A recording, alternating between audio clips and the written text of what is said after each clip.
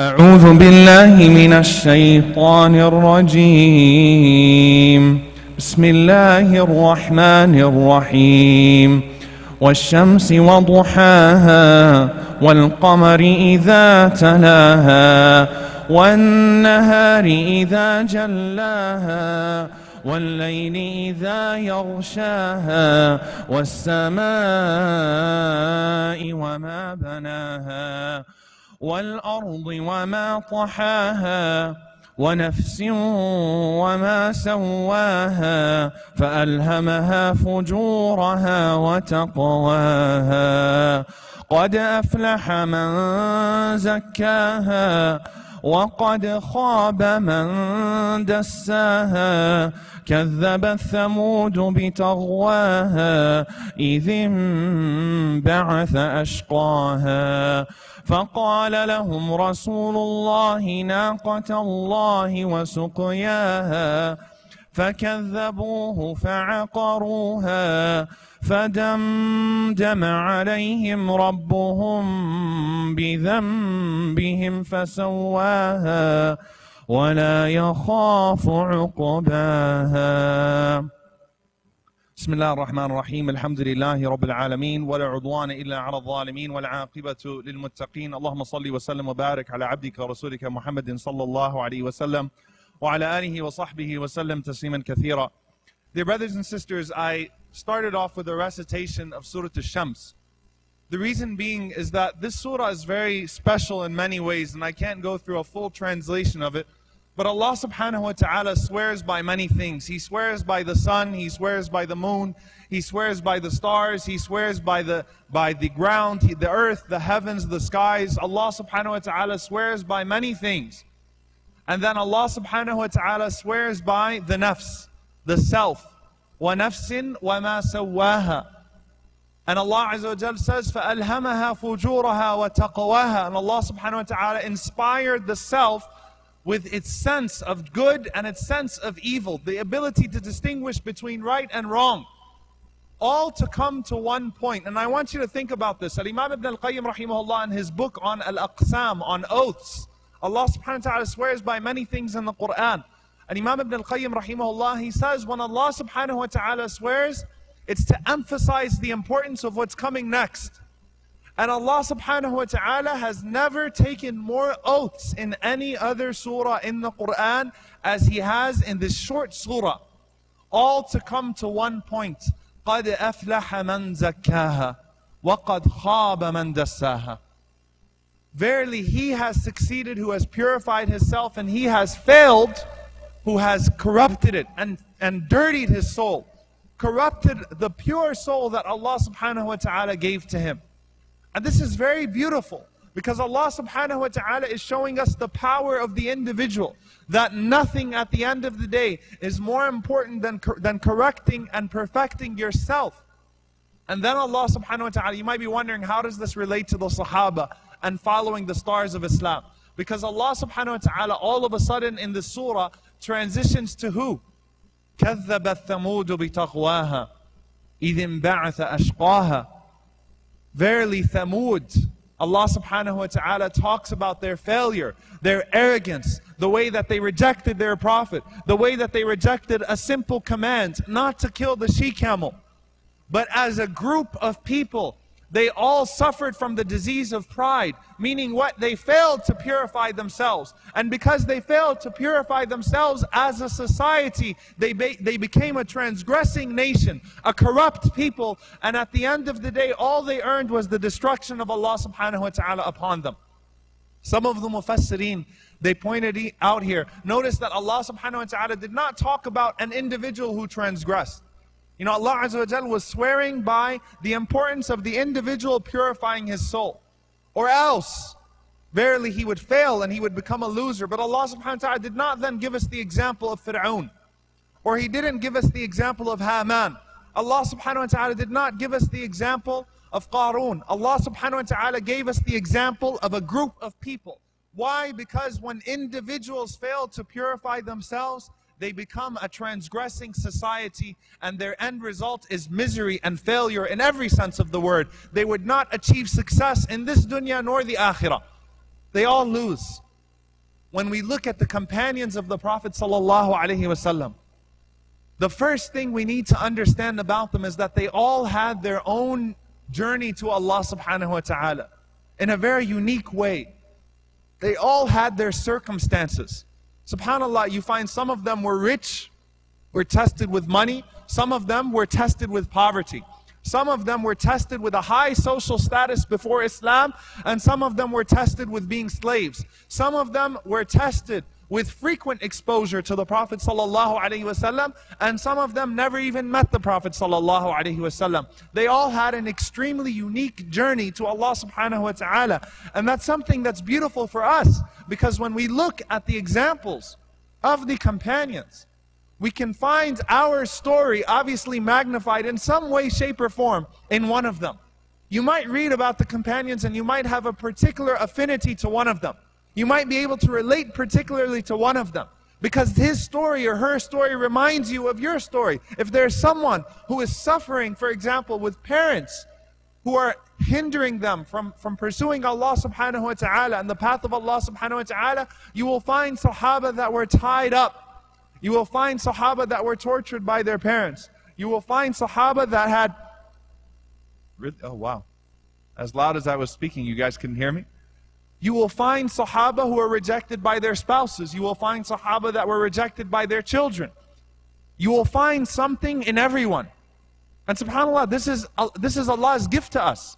As Allah subhanahu wa ta'ala emboldened the Prophet sallallahu alaihi wasallam and the companions in their hardest times with the stories of the prophets that came before, Allah subhanahu wa ta'ala emboldens us with the stories of the prophets and the stories of the companions of the Prophet sallallahu alaihi wasallam and as-salaf as-salih, the pious predecessors that followed afterwards.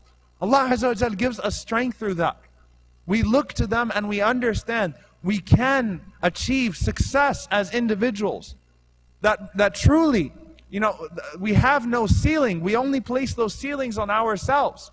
The sky is our only limit. And subhanAllah, yesterday we were talking about, you know, all of the mashayikh were talking about the importance of intention and things of that sort. And I'm going to put this down because I'm going to spill it. And we were talking about the intentions that we have to have and the sincerity. Imam Ahmad rahimahullah, he was asked a beautiful question. He was asked, what is the distance between us and the arsh of Allah subhanahu wa ta'ala, the throne of Allah subhanahu wa ta'ala? And he said, a sincere dua from a pure heart. That's it. A sincere dua from a pure heart. And that's something really to think about, that we all really need to think deeply about. When we look at the companions, they show us potential. Imam Ibn al-Qayyim rahimahullah, he also said, you can't make excuses for your circumstances anymore. He has a very beautiful page in his beautiful book, Al-Fawaid, Useful Sayings, where he draws many analogies, where he talks about the different journeys that people had. And he said, look, Abu Talib, the uncle of the Prophet ﷺ, a noble man, drowned in seas of evil, while Salman al-Farisi, whose father was the head of the Zoroastrian Majusi faith, was safe on the coast.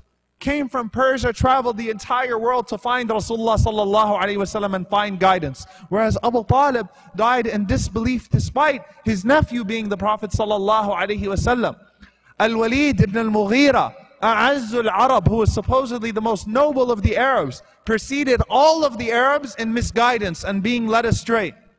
Whereas Suhaib al-Rumi, Suhaib the Roman slave, preceded all of the Arabs and the non-Arabs in guidance, in al-Hidayah. Umar ibn al-Khattab radiallahu anhu used to say about Suhaib al-Rumi, this man that came in the caravan of the Romans, he's not going to appreciate the beauty of the Quran the way that the Arab will appreciate it and the way that the poets will understand it. But Suhaib comes in the caravan of the Romans. And Umar ibn al-Khattab radiallahu anhu said, this man loved Allah subhanahu wa ta'ala so much, لَوْ لَا يَخَافُ اللَّهِ لَمْ يَعْصِهِ. Even if he didn't fear Allah subhanahu wa ta'ala, he still wouldn't disobey him. Developed a love for Allah subhanahu wa ta'ala that was unparalleled. And he said, Abu Jahl, Abu al-Hakam, his name was the father of wisdom, became deaf to the call of La ilaha illallah Muhammadan Rasulullah, even though before Islam, he was known as a wise, noble man. But whenever he heard the call of La ilaha illallah Muhammadan Rasulullah, he fell deaf. Summun bukmun umyun fahum la ya'qilun. They're deaf, dumb, and blind. They don't think. They don't come back to Allah subhanahu wa ta'ala because of a self-imposed deafness. A self-imposed deafness. Whereas Bilal radiallahu ta'ala anhu, the slave who never even met the Prophet sallallahu alaihi wasallam before he became Muslim, was calling, Ashhadu an la ilaha illallah, Ashhadu an la ilaha illallah, Ashhadu anna Muhammadan Rasulullah, Ashhadu anna Muhammadan Rasulullah. Subhanallah. And An-Najashi was calling all the way from Abyssinia, despite being the head of his Christian faith, calling to Allah subhanahu wa ta'ala, Labbaik Allahumma labbaik. Here I am, O Allah. I'm answering your call, O Allah. Subhanallah. Think about that.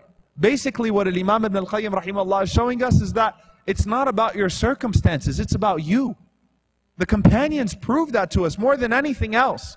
They proved that to us. And he said, look at Abdullah ibn Ubay ibn Salul. You know, we were talking about powerful speeches and how it's all about your heart and your disposition. Can you imagine Abdullah ibn Ubay ibn Salul for 9 years prayed behind the Prophet sallallahu alaihi wasallam? He wasn't listening to the qira'ah of Sheikh Mishari Rashid al-Afasi. He was listening to the qira'ah of none other than the Prophet sallallahu alaihi wasallam. The one who, when he used to read, his chest would boil like a pot. Subhanallah, like a teapot would boil. The Prophet ﷺ would boil because of how much tears he shed whenever he read the Quran. And who would recite more beautifully than the Prophet ﷺ? He was listening to his qira'ah for 9 years, praying behind him. He wasn't listening to a khutbah by Mufti Mink or by Sheikh Abdullah Hakim Quick or our other mashayikh. He was listening to the khutbahs of the Prophet ﷺ. He wasn't just witnessing the character of good Muslims around him. He was witnessing the character of the Prophet ﷺ, who Allah subhanahu wa ta'ala said, وَإِنَّكَ لَعَلَى خُلُقٍ عَظِيمٍ. You are on an exalted standard of character. Yet he still died in disbelief. The hypocrisy of Abdullah ibn Ubay ibn Salul was a hypocrisy of kufr, of disbelief, despite those 9 years. Whereas Ibn al-Qayyim rahimahullah says, look at Al-Qiss ibn Sa'da. He never even met the Prophet sallallahu alaihi wasallam, but he still believed in him. You see the difference here, dear brothers and sisters? These companions show us that no matter what our circumstances are, we have no room to fail. We have no excuse to fail. We have no reason to feel sorry for ourselves and say, I'm not capable. You know, Allah subhanahu wa ta'ala put that person, mashallah, he understands Arabic, that's why. That's why he's able to do so good. No. Can't make that excuse. In fact, subhanallah, I'll share with you a story of someone that we would not consider from the Sahaba of the Prophet sallallahu alaihi wasallam. Nevertheless, he met the Prophet sallallahu alaihi wasallam and he still died on belief. I'm going to say that again. Someone who met the Prophet sallallahu alaihi wasallam while he was alive, but he never became a Muslim, but he still died upon belief. Some of you are wondering, okay, this is strange. This is going to be an aqeedah issue here. No. The Prophet ﷺ was once asked by Sa'id ibn Zayd radiyallahu ta'ala anhu. Sa'id ibn Zayd is from Al-Ashar al-Mubashirin, the 10 promised paradise. He said, Ya Rasulullah, you know my father, Zayd ibn Amr ibn Nufayl. You know him. And he's dead. Is he really going to be in the hellfire? You know, what happens to him? And who is Zayd ibn Amr ibn Nufayl? He's a man who the Prophet ﷺ knew before the Prophet ﷺ received revelation. And Zayd ibn Amr ibn Nufayl, even whenever shirk was widespread, before the Prophet ﷺ even made the call to La ilaha illallah Muhammadan Rasulullah, he was from the few individuals who said there is no way that all of these idols are our gods. It just doesn't make sense. Not only that, but he used to speak out against the idols. And he was the nephew of Al-Khattab, the father of Umar ibn al-Khattab radiyallahu ta'ala anhu. He was his nephew. And he knew that there is no way that these idols were gods. And Rasulullah ﷺ reflected. He said, you know what? I remember one time I was sitting in a gathering with Zayd ibn Amr ibn Nufayl. And they were serving meat, and the Prophet ﷺ never ate meat that was slaughtered in the name of the idols. So the Prophet ﷺ passed. And then it came to Zayd ibn Amr ibn Nufail, and he started to speak at them, and he started to say to them, Allah subhanahu wa ta'ala gives you these animals. Allah subhanahu wa ta'ala provides for you from the skies. Allah subhanahu wa ta'ala provides for you all of these means. And then you slaughter in the name of other than Allah subhanahu wa ta'ala. Speaking out against their practices. Used to go to the Kaaba. Asma bint Abi Bakr radiallahu ta'ala anha, she says that he used to put his back to the Kaaba. And he used to say, no one of you is upon the religion of Ibrahim alayhi salam except for me. What you are doing is not the religion of Ibrahim alayhi salam. I don't know what it is, but it's not this. And he used to make a dua. Asma radiallahu anha heard his dua, and Abdullah bin Umar radiallahu anhu, he also narrates this from his father. He used to make a dua. And he used to say, Allahumma law anni a'lamu ayyul wujuhi ahabbu ilayk. Oh Allah, if only I knew which path was most pleasing to you, I would worship you according to that path. وَلَكِنِّي لَا أَعْلَمُ. But I don't know Allah. I don't know what it is.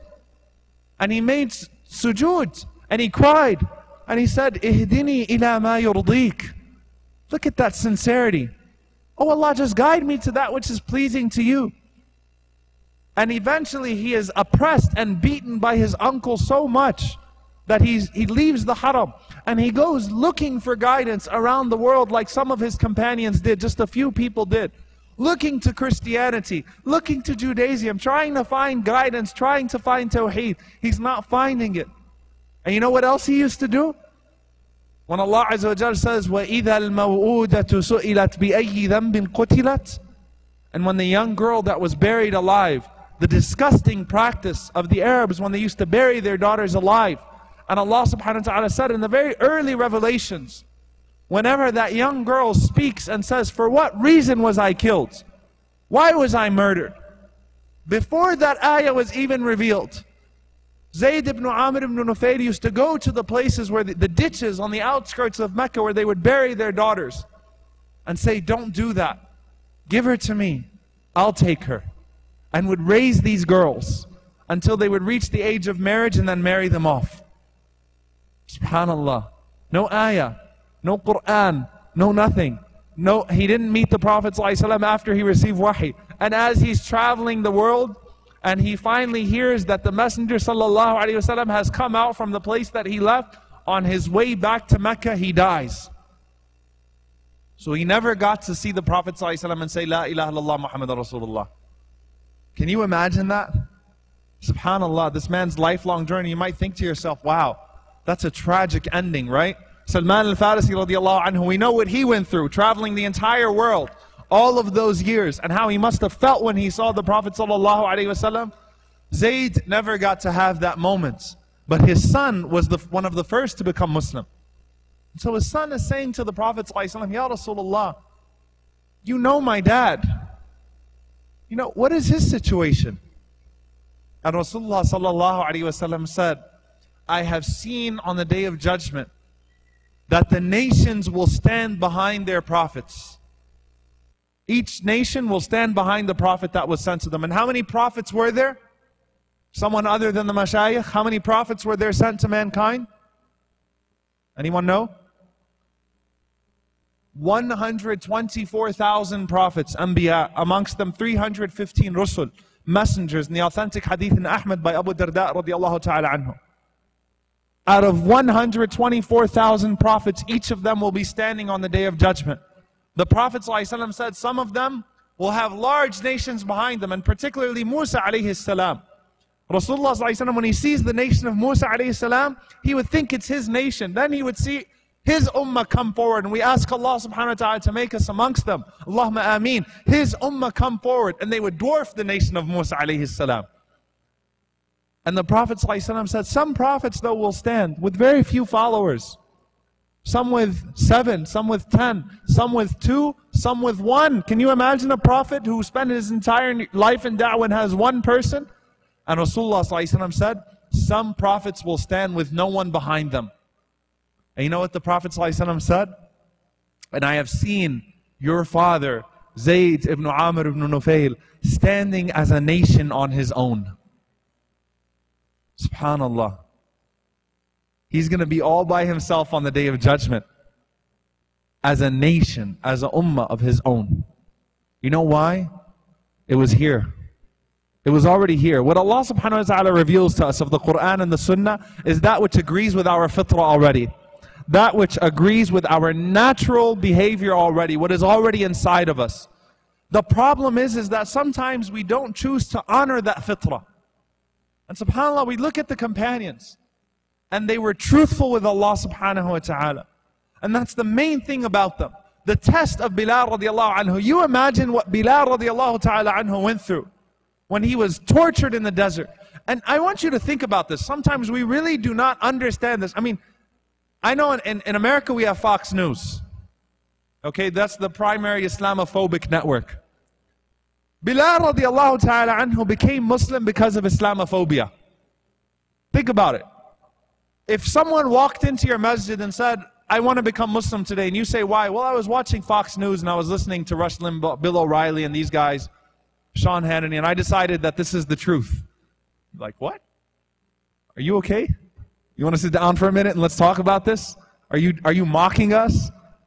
Bilal radiallahu anhu decided to become Muslim because he heard his masters speaking about the Prophet ﷺ in a derogatory way, but gathered from what was said, ahadun ahad, that there is only one God. That was enough for Bilal radiallahu ta'ala anhu to be dragged into the desert, dehydrated, lashed, as if his circumstances were not already miserable, almost killed, have a stone placed on top of him, and forced almost to the brink of death, only saying ahadun ahad, one. And Umar ibn al-Khattab radiallahu ta'ala anhu later on, and he used to call Bilal radiallahu anhu, our master who was freed by our master. Bilal is our master, freed by our master, Abu Bakr as-Siddiq radiallahu ta'ala anhu. And he's sitting with Khabbab ibn al-Arat radiallahu anhu, another slave who was tortured before Islam, who used to have his master pour burning hot coals on his back, burn the skin off of his back completely, to the point that when Khabbab showed his back to Umar ibn al-Khattab radiallahu anhu, Umar saw this skinless back and said, what is this? What happened to you? And he told him about how his master used to take the skin off of his back, burning coal on his back, until the Prophet ﷺ made dua against her, and his master took the coal and burned herself. Now Bilal radiallahu anhu, what's your story? Bilal, why is it that when you were being tortured, the only thing you were saying was ahadun ahad, one? Why didn't you say, Ya Rahman, Ya Rahim, Allahumma jurni fi musibati wa khlufni khayra min? Why didn't you call upon Allah subhanahu wa ta'ala with his other names? Why didn't you say anything other than one? And Bilal radiallahu anhu says to Umar ibn al-Khattab, Ya Amir al-Mu'mineen, if I knew anything other than one, I would have said it. I didn't know anything else about Allah. I knew nothing else about Allah. But look what he was willing to go through. The test of Bilal and Khabbab, they put their lives on the line.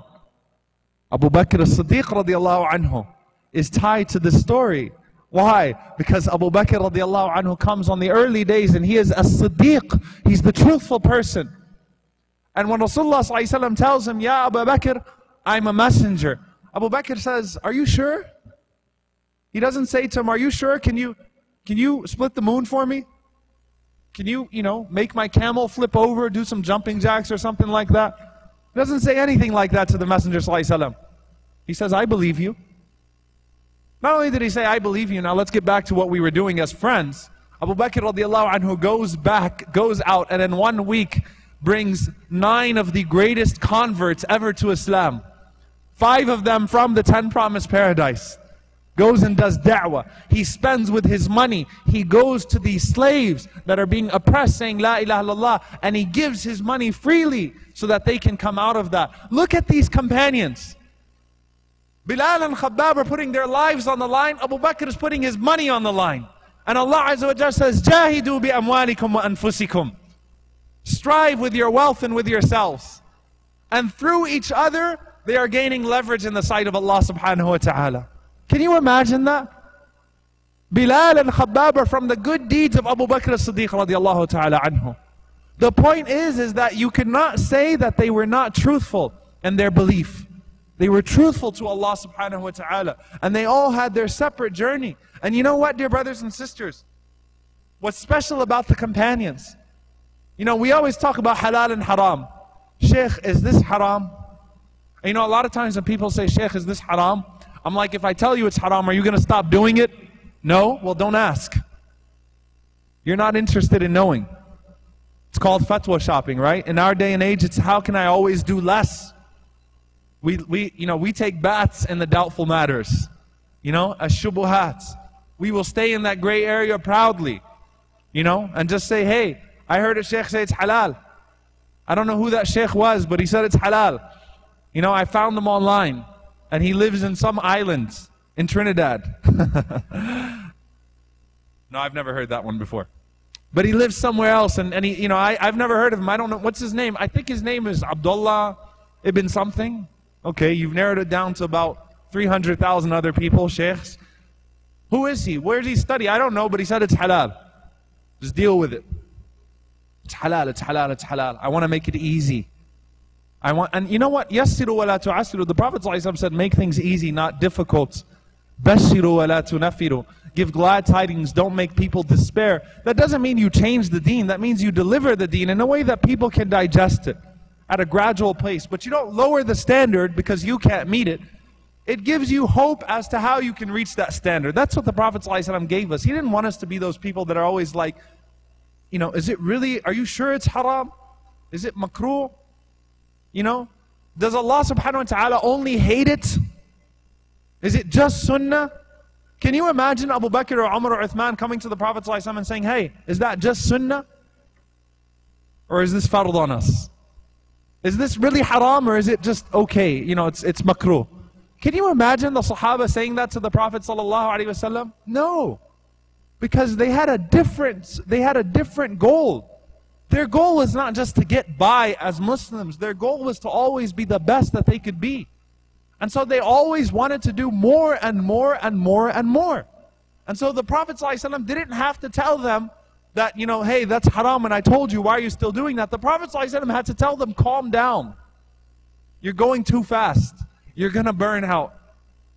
And I want you to imagine this. How many of you have kids in here? Raise your hands. SubhanAllah, in Trinidad, you guys really do have a crisis. None of you have kids. You know, what's going to happen in 20 years? How many of you have kids? Raise your hands. Oh, mashallah, what happened in the last minute? Barakah, right? The story of Maryam or something like that? What happened? Everyone all of a sudden has kids. How many of you are not satisfied with the level of Islam of your kids? Raise your hands. Many of us. I'll raise my hand. I have a 3-year-old. You know, I'm not too satisfied either. Okay? Now, anyone who has kids, wow. In Trinidad, you don't have people that are as tall as me, apparently. Anyone who has kids is going to, you know, be a little concerned. And subhanAllah, even as parents sometimes, we forget where we were as children. You want me to just hold it?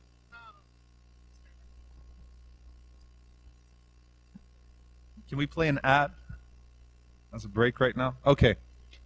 Anyone who has children will not be completely satisfied, right? You come with, and a lot of times, I know as an imam, and you can ask any of the imams, you have parents that come with their kids and say, Sheikh, my son is terrible. He doesn't care. He's lazy, right? He's doing this, he's doing that. Can you correct him? Can you give him the Holy Spirit? Can you touch him on the head?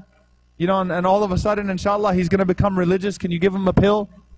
You know, what can we do? You know, it's like you want me to correct 20 years of bad parenting sometimes. I'm being honest. Sometimes it's really just bad parenting. And you want me to correct it with a, you know, just a touch. Sheikh, make it better, make it better, make it better, make it better. But even, you know, people, subhanAllah, who have high standards for their kids, a lot of times they're not going to be completely satisfied. Can you imagine, Amr ibn al-As radiyallahu ta'ala anhu complains to the Prophet sallallahu alaihi wasallam about his son Abdullah ibn Amr. You know what his complaint is? My son prays too much at night. He fasts every single day.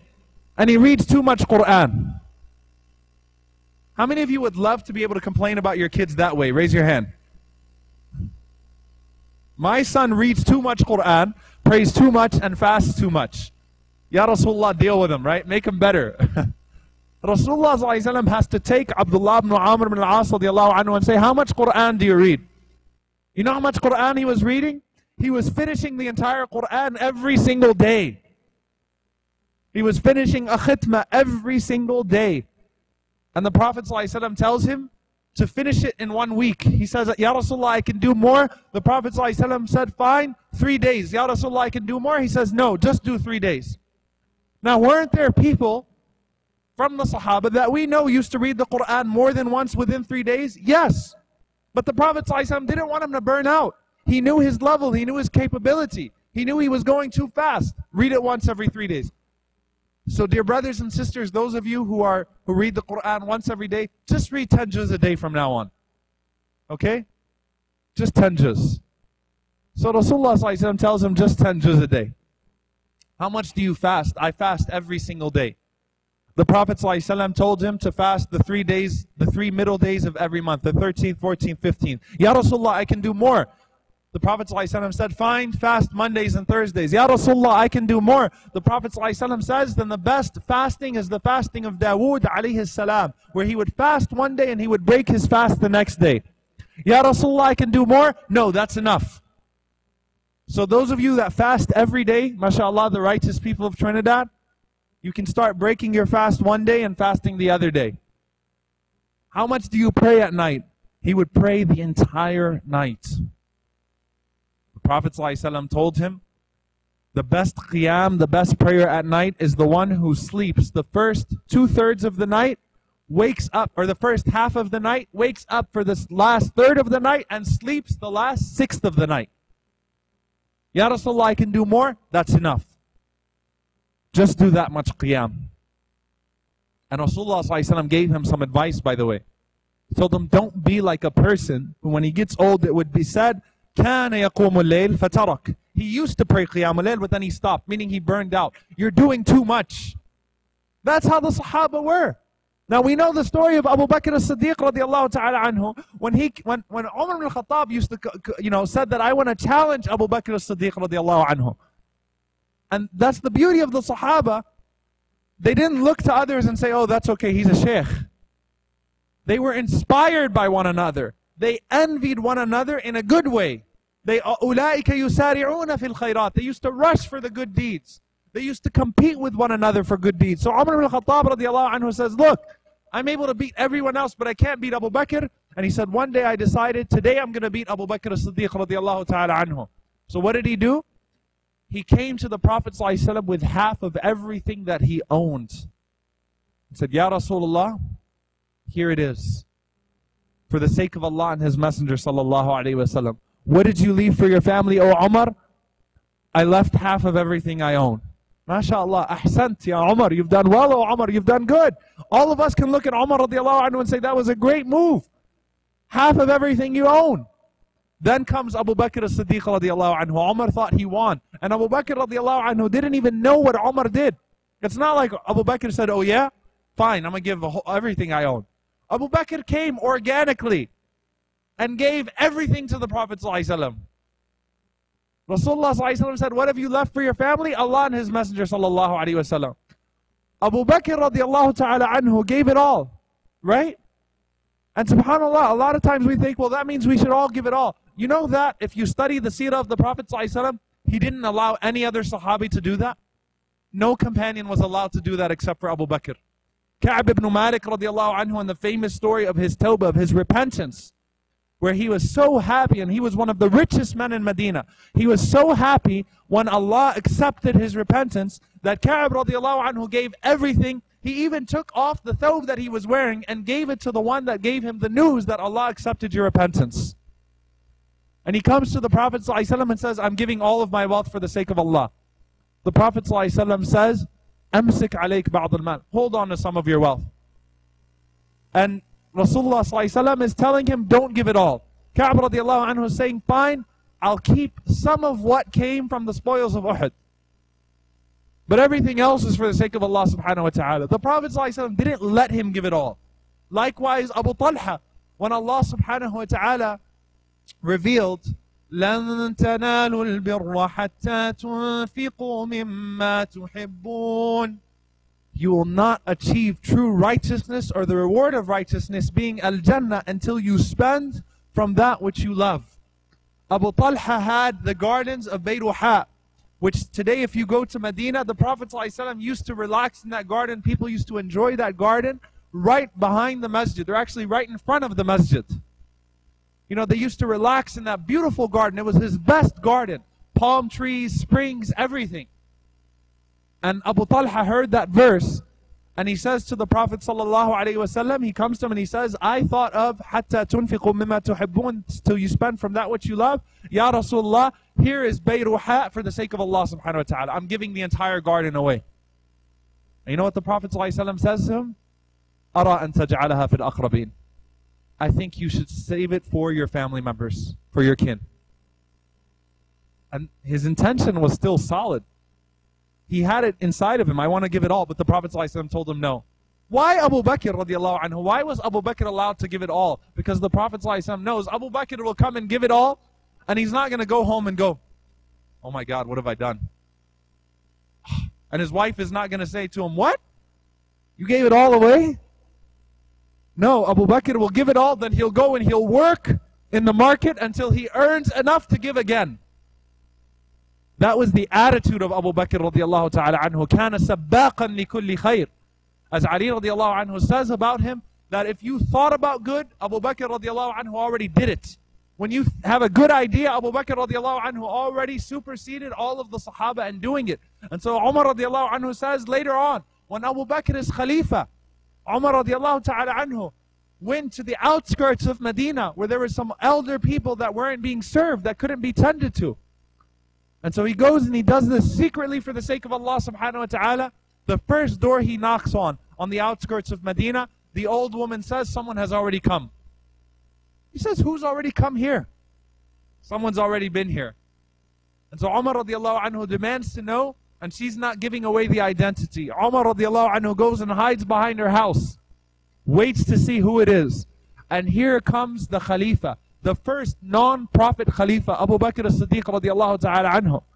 The first non-infallible Khalifa, Abu Bakr as-Siddiq radiallahu ta'ala anhu. With everything on his plate, from people leaving Islam, people withholding their zakah, you know, people celebrating the death of the Prophet ﷺ, coming out to these old, elderly people on the sides to serve them.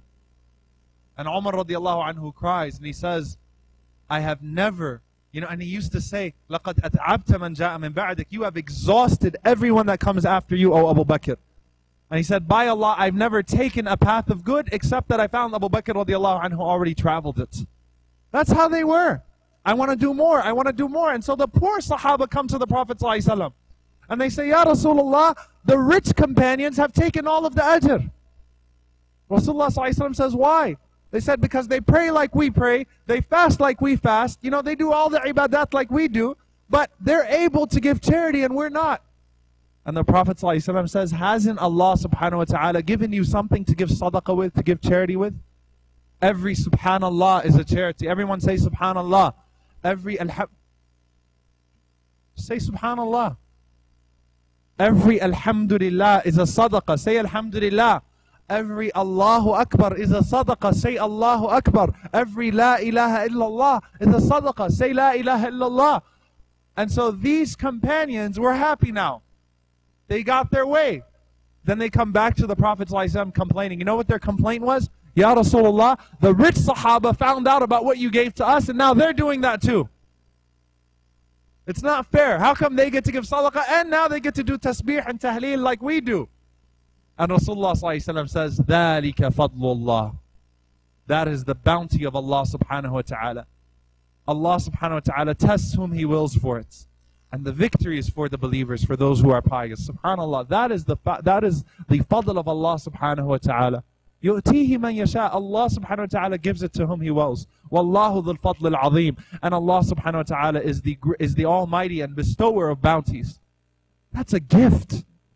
Everything these people looked at, they thought to themselves, how can I use it for the sake of Allah subhanahu wa ta'ala? In fact, even when we look at the conquest of Persia, when Allah subhanahu wa ta'ala gave the believers victory against Kisra, and Kisra had an amazing palace. And you know, this is the problem when you read a hadith and you don't know context. The Prophet sallallahu alaihi wasallam said that you will open the White House, Al-Bayt al-Abyad. And some people now, they look at this hadith and see, the Prophet sallallahu alaihi wasallam told us 1400 years ago, we're going to conquer the White House. The White House that the Prophet sallallahu alaihi wasallam was talking about was the White House of Kisra, the emperor of Persia, who had a huge white palace. And the Muslims, when they entered into the palace of Kisra, after suffering at the hands of the Persians, when they entered into the house of Kisra, the palace of Kisra, and they saw this wealth that they've never seen before in their lives, and they were excited and they were happy, they carried it and they were pleased, not because they were like, all right, now we're going to get to put all this stuff in the pockets. You know, they weren't going through Kisra's jewelry boxes and looking around. Is Sa'ad looking right now? They weren't doing any of that. They carried this wealth. They brought this back to the Khalifa, pleased that they were able to give this for the sake of Allah subhanahu wa ta'ala. They weren't even shaken by it. They weren't even affected by it. And so Sa'ad radiallahu ta'ala anhu, Sa'ad ibn Abi Waqqas, when he prayed in the palace of Kisra, and then he recited the verses, كَمْ تَرَكُوا مِنْ جَنَّاتٍ وَعُيُونٍ وَزُرُوعٍ وَمَقَامٍ كَرِيمٍ وَنِعْمَةً كَانُوا فِيهَا فَاكِهِينَ كَذَلِكَ وَأَوْرَثْنَاهَا قَوْمًا آخَرِينَ فَمَا بَكَتْ عَلَيْهِمُ السَّمَاءُ وَالْأَرْضُ وَمَا كَانُوا مُنظَرِينَ. Allah subhanahu wa ta'ala talks about Fir'aun and his people. How many palaces, how many gardens, how many rivers did they leave behind? How much did they leave behind in this world? كَذَلِكَ وَأَوْرَثْنَاهَا قَوْمًا آخَرِينَ. And just like that, we snatched it. And we allowed another group of people to take it. The heavens nor the earth shed a tear for them. And this is a very beautiful tafsir from Ibn Abbas radiallahu anhu. I don't have time to go into it. Just read what Ibn Abbas says about this ayah. And I really don't have any time to go into it. In fact, I don't have time to finish my talk. But they did not leave behind any meaningful legacy. These palaces went to waste. Everything that Allah gave to them went to waste. And they were not from those who were granted respite in the akhirah. Dear brothers and sisters, that's who the Sahaba were. They looked to everything and thought, what can I do with this to please Allah subhanahu wa ta'ala? You know, when someone comes and says, what is the most pleasing deed to Allah subhanahu wa ta'ala? What can I do? Give me some advice to please Allah subhanahu wa ta'ala. What is the best thing to be doing? What is the best situation? And we look, the Prophet ﷺ gave different answers to different people. But the true answer is that if you really want to please Allah subhanahu wa ta'ala, then make sure that you are where Allah subhanahu wa ta'ala wants you to be. When Allah wants you to be there, doing what Allah wants you to be doing. And bi'idhnillahi ta'ala, if death finds us in that situation, then we will be from the fortunate. And Allah knows the situation that we are in right now. Allah subhanahu wa ta'ala is not ignorant of our circumstances or unaware of our circumstances, nor is the Messenger sallallahu alayhi wa sallam. And that's why in the authentic hadith of Abi Tha'laba radiallahu anhu, because you know a lot of times we look to the Sahaba and we think of them like they're the Avengers or something like that. You know, Umar ibn al-Khattab radiallahu anhu was the Incredible Hulk. Abdullah bin Mas'ud radiallahu anhu was sliding. No, this is what we look to them as. The Avengers. They're fictional characters. These were real people that face real circumstances. And the Prophet ﷺ also knew what our circumstances would be like. And he loved us for that. And the Prophet ﷺ, when he used to go to the graves and he said, Hum ikhwani, hum ahbabi. They are my brothers, they are my beloved. And the Sahaba said, Ya Rasulullah, who are they? Al-Ansar or Al-Muhajirin? And Rasulullah ﷺ says, no, you are my companions. My brothers, my beloved ones, are the ones who believed in me and they never even saw me. Allah knows how much it grieves us to not have been able to meet the Prophet ﷺ in this dunya and believe in him. And that the greatest tragedy we faced was his death alayhi salatu wassalam. But you know what else? Abu Tha'laba narrates that the Prophet ﷺ said, Inna min wara'ikum ayyam as-sabr. That verily, behind you, O companions, are days that will require great patience. As-sabru fihi. or to be patient in those days, مثل قبض على الجمر, would be like grabbing a burning piece of coal. And for the one who applies his deen, and think about holding a hot piece of coal, and he's telling the companions that with all that they went through, and he's talking about those that come afterwards. And for the one who acts in those days is the ajr, the reward of 50. And they said, Ya Rasulullah, hold on. Ajru khamsina minhum, 50 of them, the reward of 50 of them. The Prophet ﷺ says, no. Ajru khamsina minkum, the reward of 50 of you. When we do a good deed, it's multiplied. Why? Because Allah knows our circumstances. And I want to leave you with one story, just to show you that people existed after the companions that held on to this. And the Prophet ﷺ said, "Fi kulli qarnin min ummati sabiqun." In the authentic hadith in Abi Nu'aym, the Prophet ﷺ said, in every generation of my ummah, there are people that are at the forefront. There are people that supersede others. There are people that do more good deeds than others, and people that meet the threshold better than others. There are always going to be people ahead of the bunch. Because there's the saying that some people try to be outstanding, but they don't stand out. And they seek to be extraordinary, but they end up being extraordinary. People are satisfied with complacency. Al-ghuraba are not. Al-muhsineen are not. And I want to give you a story, especially in light of what's taking place in Egypt right now. I want to give you a story about not a companion, about a great da'iyah, a great scholar who passed away in the 1990s by the name of Sheikh Abdul Hamid Al-Kishk rahimahullah ta'ala, who stood against injustice in Egypt and stood against oppression, and whose manbar used to shake with sincerity. Wallahi, if you go to the Middle East, sometimes you can hear cars, the way that you would hear people blasting music, you can hear cars shaking with a khutbah from Sheikh Kishk rahimahullah ta'ala. And this man, his dua was truly accepted. And we were talking about du'as being mustajab. I remember listening to a clip from the 1970s when Al-Qaddafi from Libya said to the rulers in Egypt, he asked for the grave of Jamal Abdel Nasser to be transferred to Libya and offered $500 million. And he said so that people can come do tawaf. People can come visit him the way they visit the Prophet ﷺ. And when Sheikh Kishk heard that, he made dua against him on the manbar. And he said, "O Qaddafi, I ask Allah subhanahu wa ta'ala to make you a person who is taken out from al-Magari, from the sewage system. I hope your people pull you from the sewage system and throw you away in an undisclosed location." Subhanallah. That's exactly what happened to the man. Allah answered his dua. But you know what else? He used to make other du'as. And on December 5th, 1996, he had a special dream. On December 5th, he woke up on December 6th. And he says to his family, and I'm going to end with this inshallah ta'ala because I don't want to be interrupted with anything. I want you to pay attention. On December 6th, which was Yawm al-Jumu'ah, in 1996, as the family is getting together to eat breakfast, which is very common in the Middle East. Before Jumu'ah, people come together, the extended family, to eat breakfast together. He tells his wife to hold the food. And as his family's sitting there, he says, "I want to share with you a dream that I had last night," because the Prophet ﷺ said that if you see something good, share it.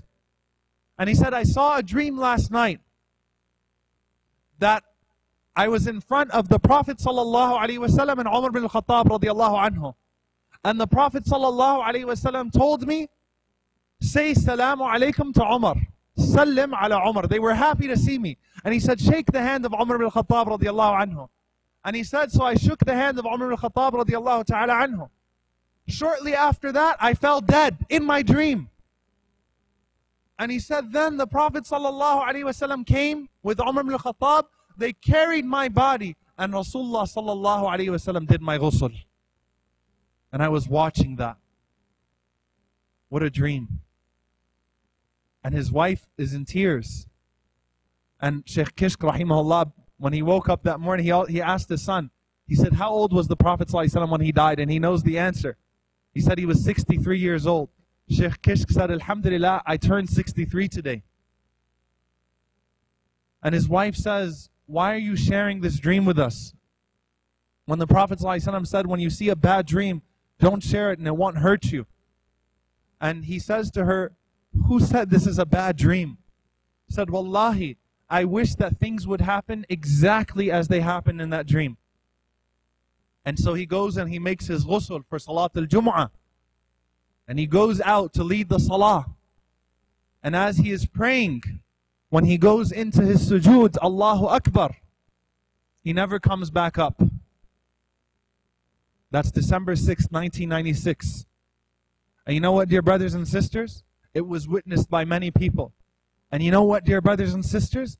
He used to ask for that in his khutbahs. He used to say in his du'as, you can still hear at the end of his khutbahs, Allahumma ahyini imama. Oh Allah, allow me to live as an imam. And allow me to die as an imam. وَاحْشُرْنِي بَيْنَ يَدَيْكَ وَأَنَا سَاجِدٌ لَكَ يَا رَبَّ الْعَالَمِينَ.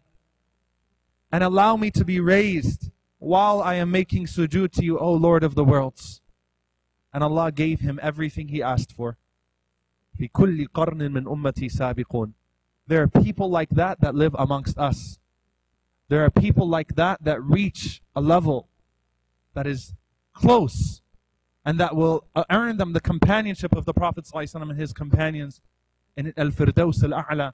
And we ask Allah subhanahu wa ta'ala to make us amongst them. We ask Allah subhanahu wa ta'ala to grant us Jannat al-Firdaus. Say Ameen. We ask Allah subhanahu wa ta'ala to make us from the companions of the Prophet sallallahu alaihi wasallam in paradise. Say Ameen. And we ask Allah subhanahu wa ta'ala to make us from those who do everything who do everything with everything that has been given to them to please Him. And we ask Allah subhanahu wa ta'ala to allow us to die being pleased with Him and Him pleased with us. And we ask Allah subhanahu wa ta'ala to make us from as-sabiqun, al-awwalun, al-muqarrabun, and to make us from al-muhsinun. Allahumma ameen. Jazakum Allahu khayran. أقول قولي هذا وأستغفر الله لي ولكم والسلام عليكم ورحمة الله وبركاته.